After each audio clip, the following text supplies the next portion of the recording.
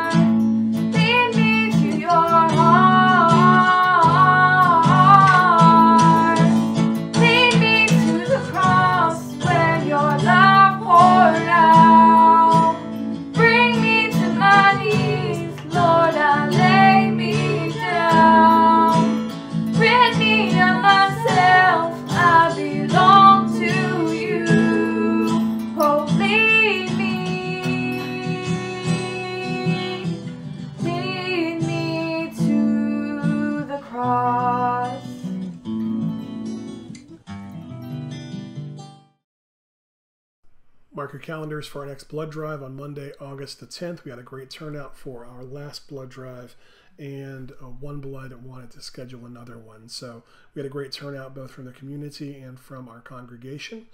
So please tell your friends about this. This is a great way to serve our neighbors.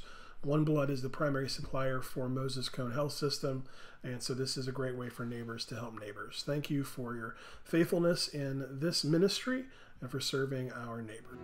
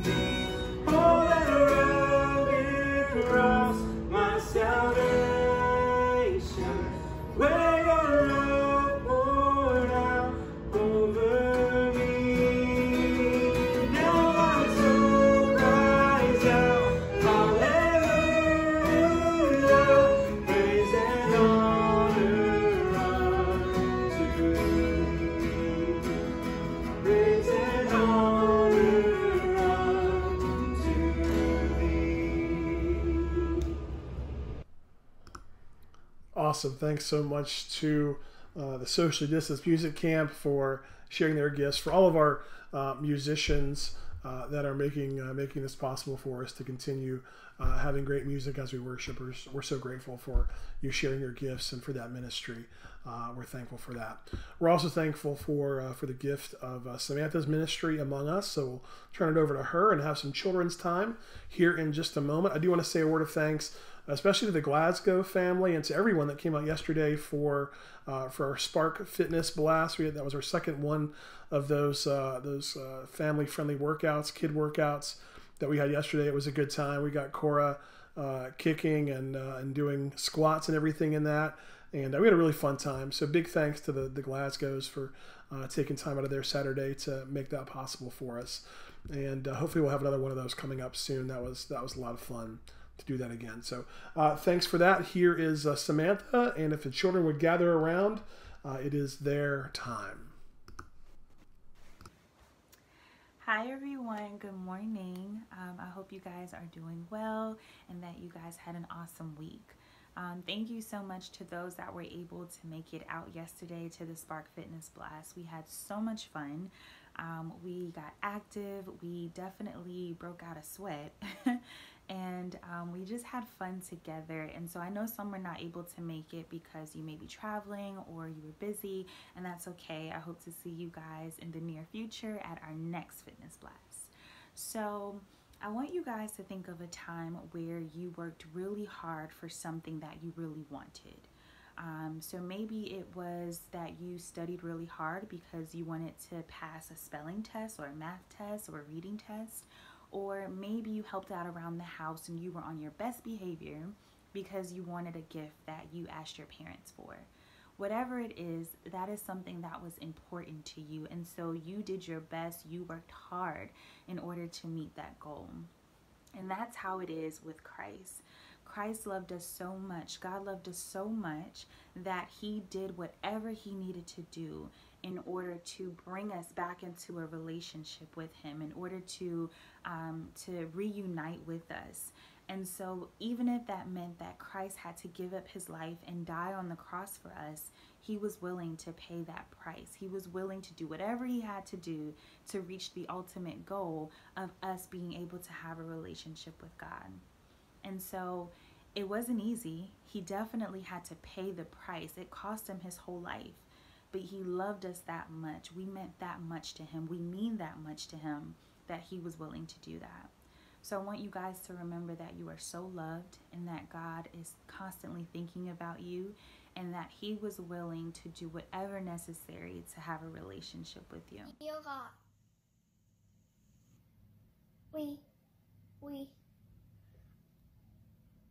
we help us to not be scared in this really rough time where lots of people are getting sick.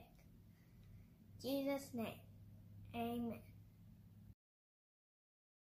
Amen. That was awesome. Thank you, James. Thank you, Samantha, for that. We're grateful for their gifts, and we're grateful for your gifts, for whatever way that you're giving gifts, great or small. Whether you're sending a check, whether you're giving online, and I'll send that, drop that link there in the comments now. Whether you have a monthly draft that comes out, however it is that you give, we're grateful for that. I know this is a difficult time for many, and we're grateful for those as you continue to give, especially in the summer months as you're traveling. Continuing to give really helps us out because the summer months can be lean sometimes. So thank you for that. As we offer our gifts to God this morning, let us have a time of prayer where we remember the things that we're grateful for, and let's pray together now with the words on the screen. O God, like the lepers healed by Jesus, who did not turn back to thank him, we have too often taken your grace for granted. Grace is free, but it is not cheap. You gave your Son for us, so we ask for boldness to give ourselves to you. When you call us, may we hear. Where you lead us, may we go. What you ask of us, may we give. By your Spirit, teach us to love all things in you and with you, for your very being is self-giving love. And all God's people said, Amen. Awesome. Well, this morning we are continuing our series, Some Good News, based on John Krasinski's podcast, Some Good News. The theme of the series is that the gospel, the good news of God's grace, is better. What's it better than? Name it. It's better than everything. So how do we live lives that honor that great gift, that great love that is ours through Jesus Christ? We're going to talk about that some more today. First, let's hear our scripture this morning. We're grateful to our lectors for their ministry, and we have a new lector with us today, William. Thanks to William for reading scripture for us today. This reading comes from Matthew 19, verses 16 through 22. Then someone came to him and said, "Teacher, what good deed must I do to have eternal life?" And he said to him, "Why do you ask me about what is good? There is only one who is good. If you wish to enter into life, keep the commandments." He said to him, "Which ones?" And Jesus said, "You shall not murder. You shall not commit adultery. You shall not steal. You shall not bear false witness. Honor your father and mother. Also, you shall love your neighbor as yourself." The young man said to him, "I have kept all these. What do I still lack?" Jesus said to him, "If you wish to be perfect, go, sell your possessions and give the money to the poor, and you will have treasure in heaven. Then come, follow me." When the young man heard this word, he went away grieving, for he had many possessions. The word of God for the people of God. Thanks be to God. A powerful scripture, a perplexing scripture too. Let's pray. Living and loving God, as we open up your word this morning, as we hear this strange lesson from Jesus, maybe even it sounds like a harsh lesson from Jesus. God, make this a word for us this morning. And God, whatever it is that stands between us and fully experiencing your love and your grace, we ask that you would help us to lay it down so that we can follow your Son more closely. And this morning, may the words I say, may the meditations on all of our hearts this morning be found pleasing in your sight. For God, you are our rock and our Redeemer. Amen. I don't know about you, but I think I often take simple things for granted. Take, for instance, clean water. Recently, I have been trying to drink more water. I've never been a great water drinker, but the last couple of weeks, I've set a goal of drinking 100 ounces or more of water a day. And the truth is, it's been a little bit easier than I thought it would be. And I feel pretty good. I think I have more energy. I feel a noticeable difference. I've had this thing with me pretty much everywhere I go. But it hit me a few days ago how fortunate I am that I can simply decide to drink more water. Right? With the turn of a knob, I have access to all the clean water I want. And that's something that millions of people around the world cannot do. They can't just decide to drink more water. They can't just magically access clean, fresh drinking water. The UN, in fact, estimates that around 700 million people in the world live in severe water scarcity right now, and it's projected to rise in the coming years. Whereas you and I, probably everyone watching this right now, we have such access to clean water that we can use it decoratively if we want to. We have so much clean water that we can use it for decoration. What do you take for granted? Maybe it's not water, maybe it's something else. We're in the summer now and a lot of people are traveling for vacation. But you know, odds are wherever you go on vacation, there's someone that lives there who takes it for granted. It's just home. Maybe you go to the mountains for vacation. There's people in the mountains that don't even notice the beauty of the mountains anymore. I know people that went away to school at the coast, and now they can't even stand going to the beach because they got so tired of the beach. But this is also true for more consequential things. Our daughter, as many of y'all know, is 10 months old, and it seems like every month or two or every so often she needs to go in to have another shot or another series of shots. And it's inconvenient to take her to the pediatrician, and I hate watching her cry, and it's not fun, and I get annoyed with it sometimes. But if this pandemic has taught me anything, it's how valuable and important vaccines are. The shots that I complain about her having to get are miraculous protections from a host of things that previous generations had to deeply and seriously fear. I take those medical advancements for granted. I also wonder, do we sometimes take God's grace for granted? Do we take God's love for granted? I think I do sometimes. I think about the rushed prayers I've had. The nights when I was too tired to read the Bible, but I have plenty of time to stay up watching several episodes on Netflix. I think about the days that I've spent angry at something petty or foolish, forgetting the many blessings I have. I too often treat grace like a right rather than a gift. Dietrich Bonhoeffer had a name for that attitude. He called it cheap grace. He said this: cheap grace is the preaching of forgiveness without requiring repentance, baptism without church discipline, communion without confession, absolution without personal confession. Cheap grace is grace without discipleship, without the cross, without Jesus Christ, living and incarnate.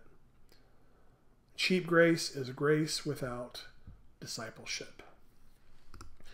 We often talk about grace being free, which it is, but it's also costly because it took Jesus to the cross. And likewise, when we follow Jesus, there is a cost. Take this story from Matthew, for instance. Jesus is approached by a very sincere young man. Now, we're told he's young, and a lot of times in depictions, he's like a teenager, but young in this context could mean anything from kind of mid-20s to about 40. No offense to anyone watching this, that's just what the Bible scholar I read about this passage said. So somewhere mid-20s to around 40. He's young, he's wealthy, he's a good person. He's not some kind of notorious sinner. He's someone that comes to Jesus with a sincere question. And this is his question: Teacher, what good thing must I do to get eternal life? Or some translations say, what good deed must I do to get eternal life? Now, Jesus doesn't treat this question lightly. Jesus doesn't dismiss him. He says, you know what you're supposed to do. Follow the commandments. And this sincere, rich young guy sincerely says, which ones? And Jesus quotes from the second half of the Ten Commandments, the ones that deal with loving your neighbor. And he says, I've done all these since I was a kid. I've honored my parents. I haven't murdered. I haven't stolen. I love my neighbor as myself. And then here comes the hard part. The young man said to him, I have done all of these. What do I still lack? Jesus said to him, if you wish to be perfect, go sell your possessions and give the money to the poor, and you will have treasure in heaven. Then come and follow me. When the young man heard this word, he went away grieving, for he had many possessions. He went away grieving, for he had many possessions. Now, I love this passage, even though it's a little bit difficult. I love this passage because this is one that I point to when someone tells me that they believe in the Bible literally, that every word is literally true, because almost no one actually lives the literal truth of this passage, right?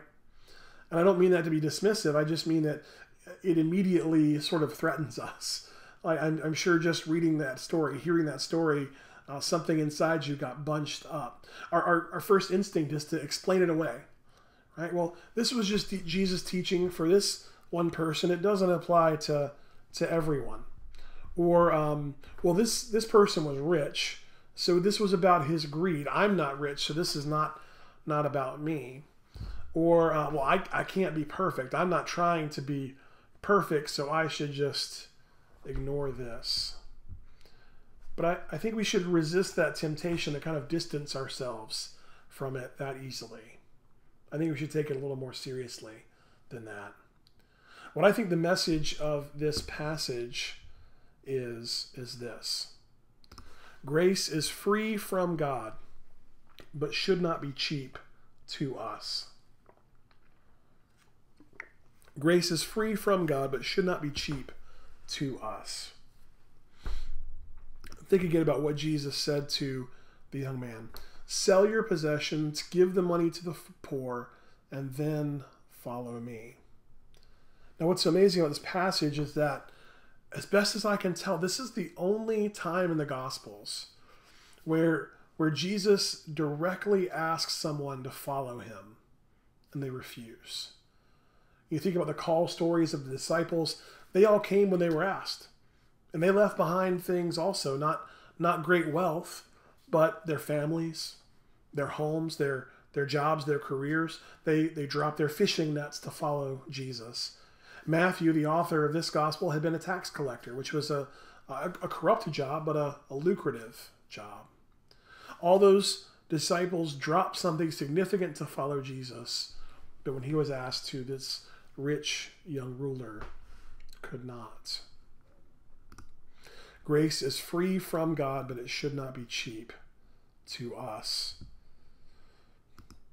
It would be tempting now to jump to something like, so how do we live like this? What do we do with this? How do we not take God's grace for granted? And I want to get there, but I want to come at it from a little different way.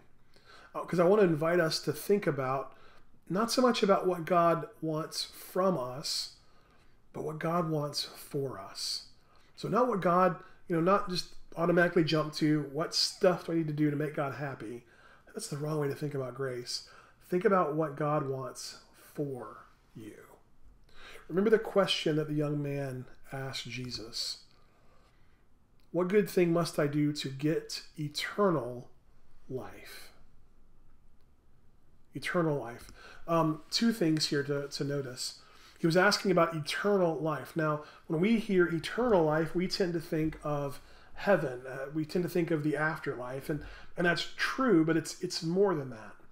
Because eternal life in the Gospels is the life of the kingdom. It's the life of the world to come.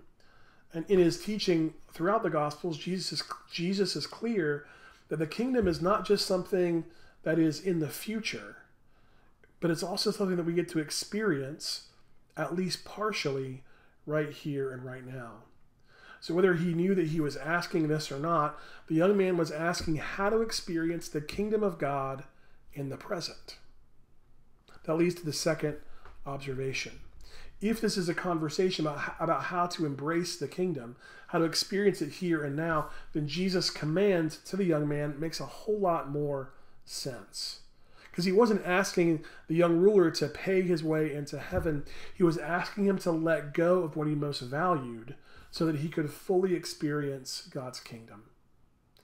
A New Testament professor named Craig Keener, who teaches at Asbury, said this about this passage. He said, the kingdom is all consuming.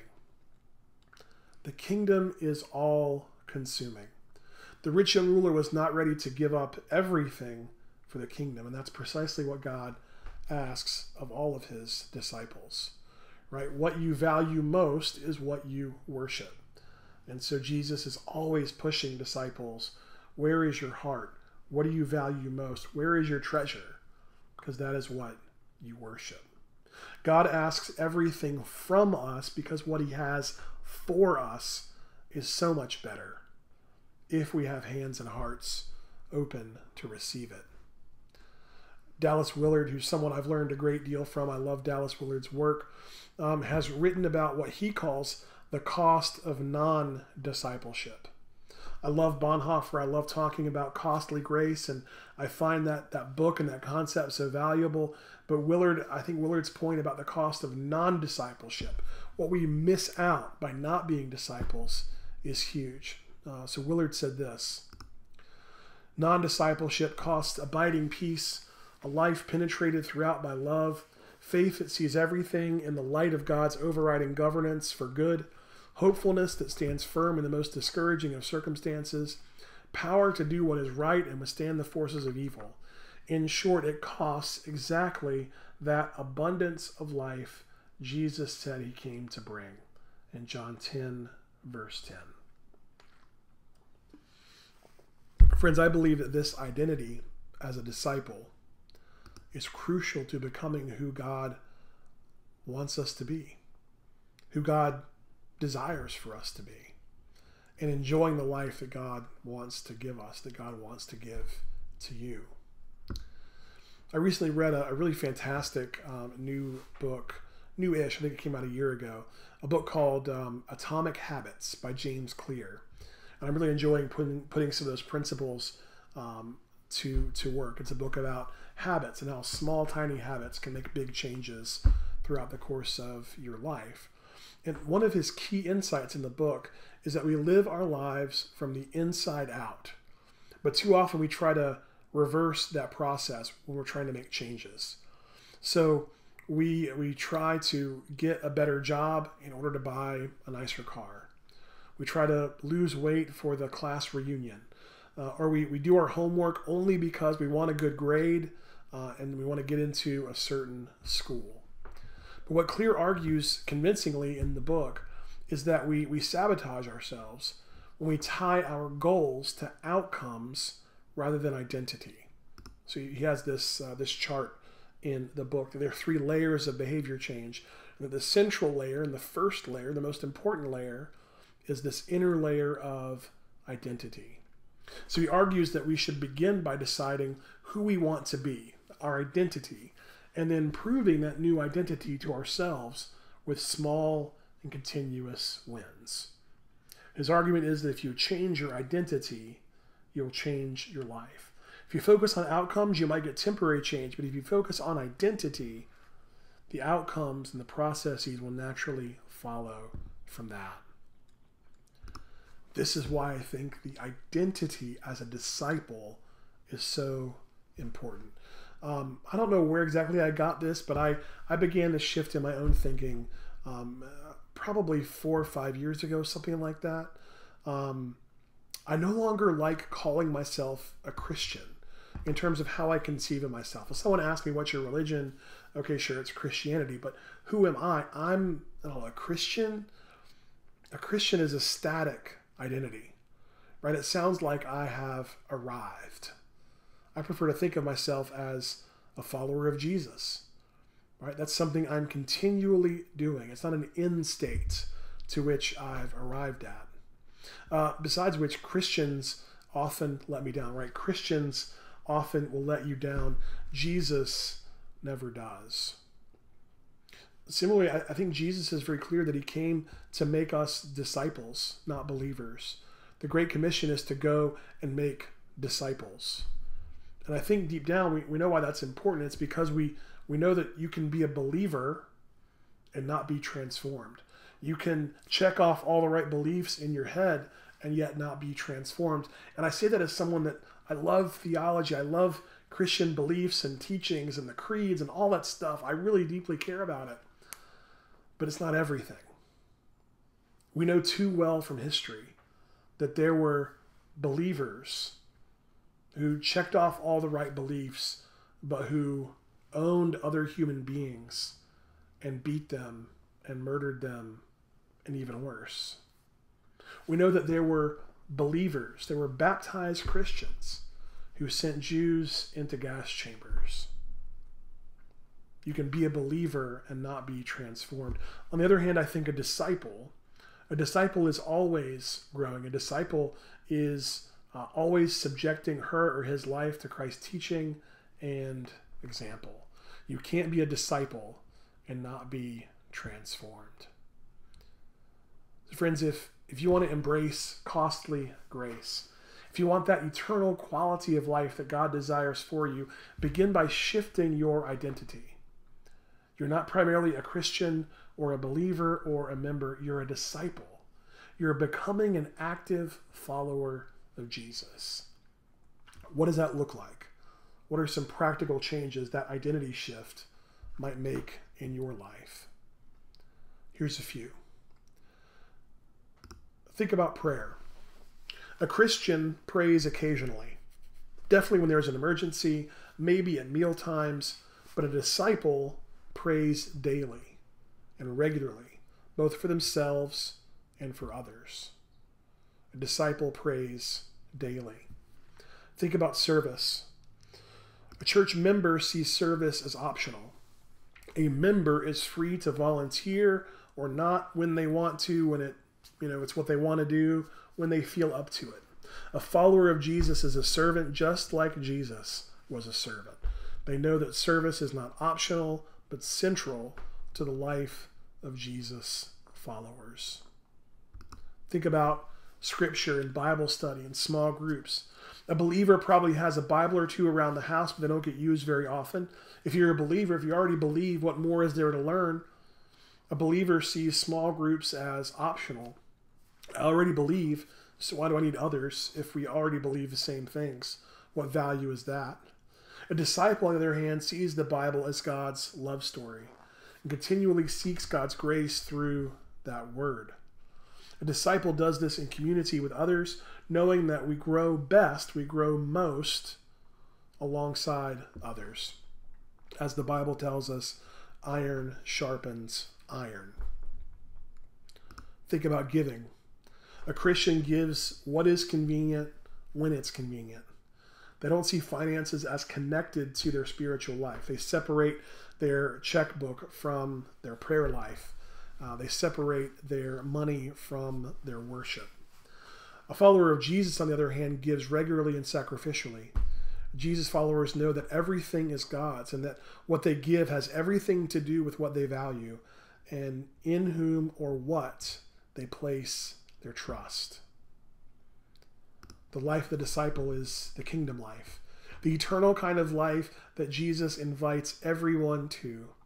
It's not an easy life. It's not a kind of life that we stumble into on accident.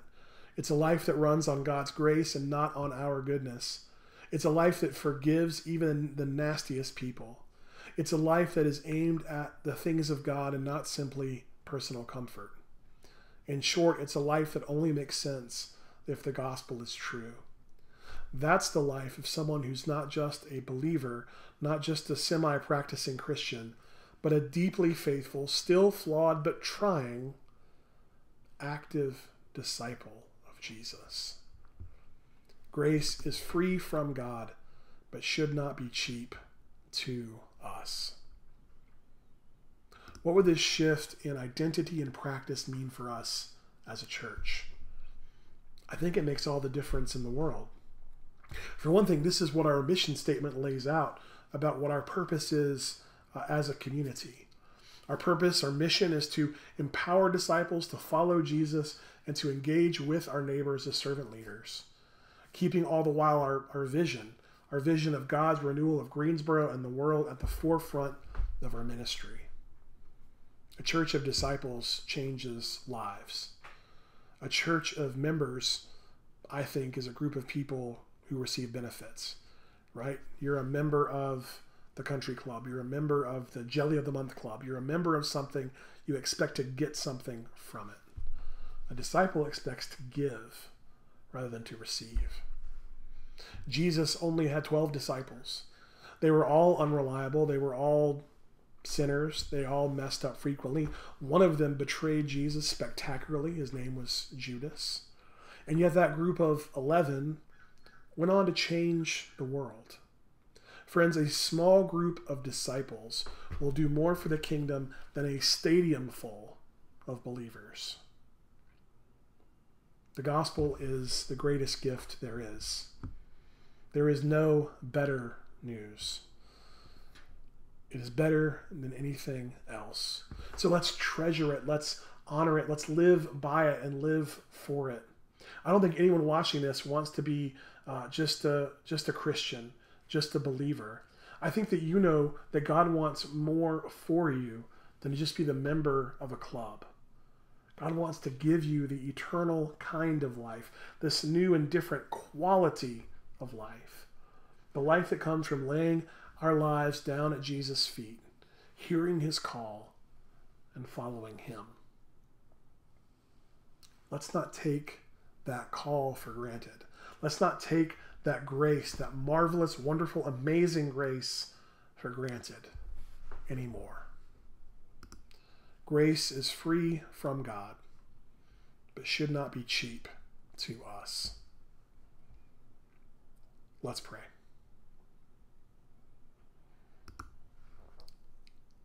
Gracious God, in the story of the rich young ruler, we see someone more like us than we'd like to admit.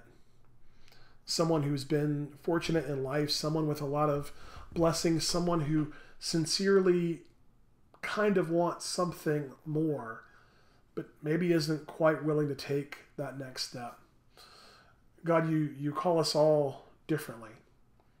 But whatever our life looks like as a disciple, you call us to give of ourselves. You call us to decrease in ourselves so that you may increase in us. So God, whatever it is that stands between us and fully experiencing your kingdom, whatever it is that we're holding on to that we need to let go of,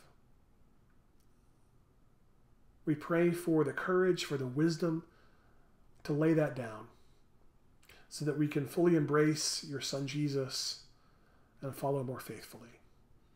We thank you that you've called us not just to be Christians, not just to be members, not just to be believers, but to be disciples.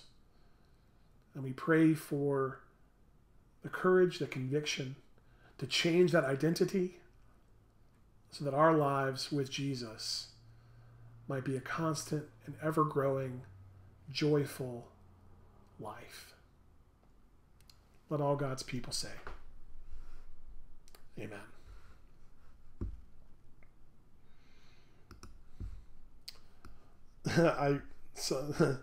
Y'all like the Jelly of the Month Club. I don't know where that came from. I hadn't written that down. It just came to me. Go figure. I've never been in a Jelly of the Month Club. It sounds fun. I mean, if you like jelly, I guess. Anyway, we're going to close with a wonderful hymn. We're thinking about what it means to follow Jesus, the cost of discipleship. One of the great hymns of the faith, one of the great hymns in our hymnal is Lift High the Cross. We're grateful to members of our choir for making this beautiful song for us today.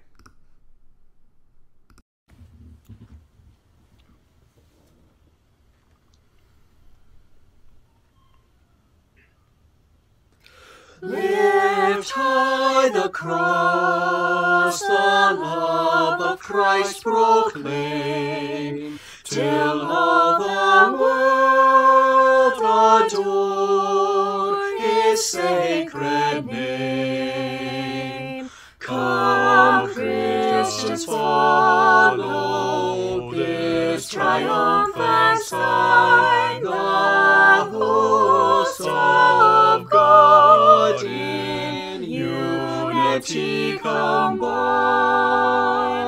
Lift high the cross, the love of Christ proclaim, till all the world adore his sacred name. Each newborn servant of the crucified bears on the brow the seal of him who died. Lift high the cross, the love of Christ proclaim, till all the world adore his sacred name. O Lord, once lifted on the glorious tree, as thou hast promised, draw the world to thee. Lift high the cross, the love of Christ proclaim, till all the world adore his sacred name. So shall a song of triumph ever be praised to the crucified for victory. Lift high the cross, the love of Christ proclaim, till all the world adore his sacred name.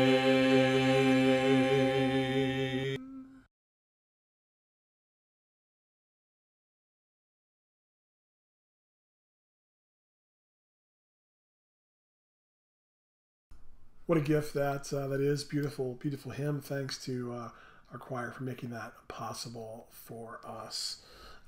As we draw to a close here, a reminder for the prayer requests we've lifted up. One other to be aware of, Stefan, our office manager. Stefan's dad has been in the hospital, and Stefan's been doing a lot of care for his dad and for his family. So we pray for Stefan's dad as well today. Let us close in prayer. Living and loving God, for this day and this time, we give you thanks for all the gifts that have made this time of worship possible. For all those, God, watching right now, for all those who will watch this later on when it's recorded, we're grateful for them. We pray, God, for your continuing transforming presence of your Holy Spirit in our lives. God, you called us to be not just believers, not just passive Christians, not just members of a club, but you've called us to be disciples. So God, make us more faithful as disciples of your Son, Jesus, that we might receive everything that you have to give us. God, make us willing to lay down what needs to be laid down to do so. We give these things to you. We offer ourselves to you in Jesus' name. And all God's people said, amen. Remember tonight, our community conversation will be at 7, maybe till 8 o'clock, maybe till 7:45 with Dr. Kling. He's been with us before, a very important topic. We'll have some fellowship here in just a minute via Zoom. Joe posted the link there in the comments if you need it. And let me know today. Send me a message, text, email, if you want a yard sign, because we got to order those tomorrow. If you have questions, see the email from Friday, or just shoot me a message. And we're grateful for that ministry. Friends, receive this blessing. It's been good to be with you this morning. Let me send you off with a blessing. Benediction means good words. So let me send you off with some good words. You were made for more than just being a believer. You were made for more than just being a passive Christian. You were made for more than just being a member who gets benefits. You were made to follow the one who is life itself. You're made to follow the crucified carpenter, the resurrected Son of God. His name is Jesus. Friends, grace is free from God, but it should not be cheap to us. Let us go forth and live as disciples. In the name of the Father, and of the Son, and of the Holy Spirit. Hallelujah. And all God's people said, amen.